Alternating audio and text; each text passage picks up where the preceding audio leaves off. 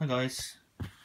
Right, tonight I'm going to be showing you how to turn your Android tablet into a pretty much full gaming PC via Nvidia Gamestream.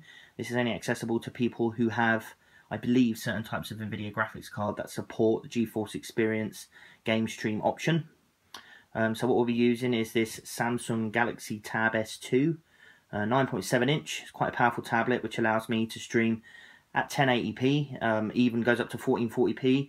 I've got quite a quick broadband connection, 60 megs, and so we'll be using that. We're going to be using this Bluetooth keyboard that I picked up for £20, and this mouse which I picked up for £4.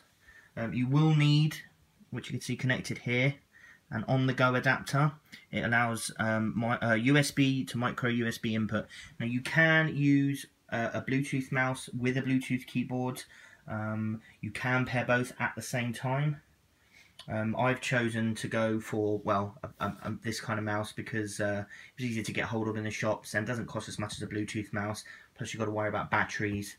So I'll be hooking this keyboard up to the tablet by Bluetooth. It's got about 20 hours of life in it, so it's brilliant. It charges in about 3 hours. It's got a micro USB charging cable for it. It also has this slot here to support your Android tablet, which is brilliant for on-lap usage. You could obviously go for a normal one, but then you have to buy a case. You could prop it up. So I'm just going to insert the tablet here. Switch the tablet on. Lock screen. Okay. So the software we will be using to do the stream is a piece of software called Moonlight root.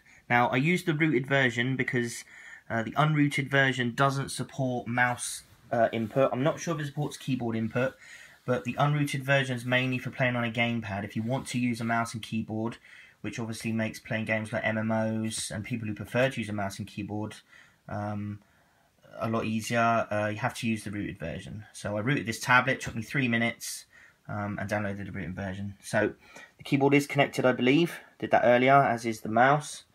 So we'll go ahead and launch the software. There we go, so you can see the mouse cursor there.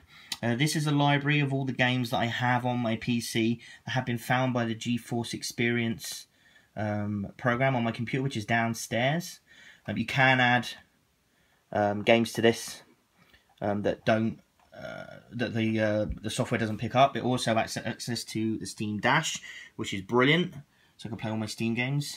So we're playing World of Warcraft here, so I'm just going to click World of Warcraft. And I did start a session earlier because this isn't booting it through the launcher, so I have to put a code in, my authenticated code. So I've done that already, so it's running on my PC in the background. So as you can see here, started this session, so I'm just going to resume this session.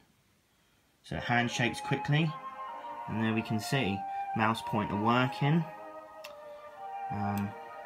Full streaming. This is at 1080p 60 FPS, which is what you do get a bit of lag every now and again as it updates, but it lasts for about 3 or 4 seconds and then it's fine. So we'll just go in, load into the game. As you can see in the top left, I have my MSI overlay as well. So there we have it, fully functional